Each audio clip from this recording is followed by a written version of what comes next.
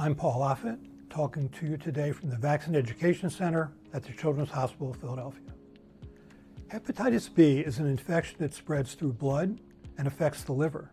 It can lead to serious long-term illnesses, such as cirrhosis or liver cancer later in life.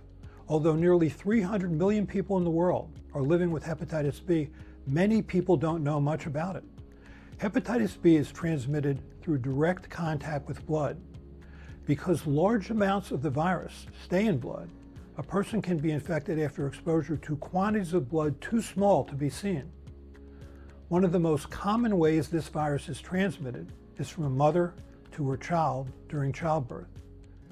But it can also spread accidentally in ways that many people don't think about, such as sharing common household items that could have unnoticeable amounts of blood, like washcloths or nail clippers, or from a bite in daycare, or from contact with blood during sports. It can even be spread from getting tattoos if the equipment isn't cleaned properly. Anyone can get hepatitis B, but infants and children are particularly vulnerable. An infant who is exposed to the virus has a 90% chance of developing a lifelong infection.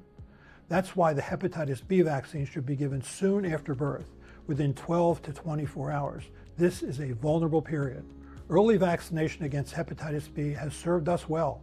In the 30 years since infants have been getting this vaccine at birth, we have virtually eliminated this disease in young people. Why would we stop now, knowing how successful we have been?